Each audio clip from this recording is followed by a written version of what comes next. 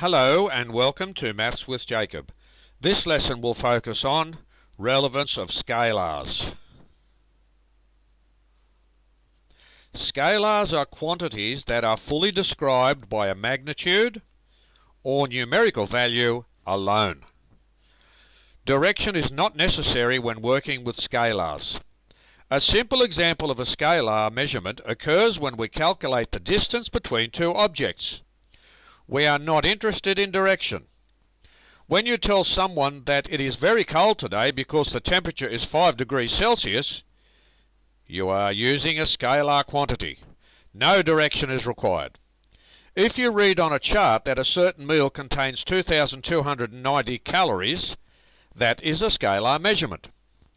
When building your garden bed in the backyard, you calculate that the length of the bed needs to be 6 meters, the width will be 4 meters, and the height will be 30 centimeters. These are all scalar measurements.